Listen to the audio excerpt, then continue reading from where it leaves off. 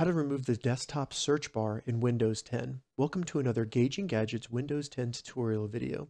In this video, I'm going to show you how to remove this search the web or type a URL from your desktop on a Windows 10 computer.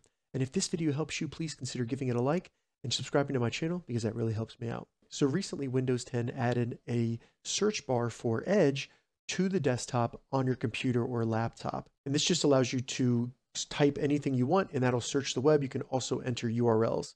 Now, if you want to remove this, it's actually really easy. All we need to do is go over to the right side where you see the three little dots, select the three little dots, and then in the menu, go down to Close Search Bar. Select Close Search Bar. Now, if you do this, by default, the next time you turn on your computer, the search bar will come back. So in order to actually turn it off for good, what we need to do is select the checkbox right here that says Turn Off Auto Launch. From there, just simply select Yes, Close, and then that will remove the search bar from your desktop on a Windows 10 computer. All right, so that's how you remove the desktop search bar on Windows 10. If you have any questions about this, leave a comment below. I'll get back to you as soon as I can.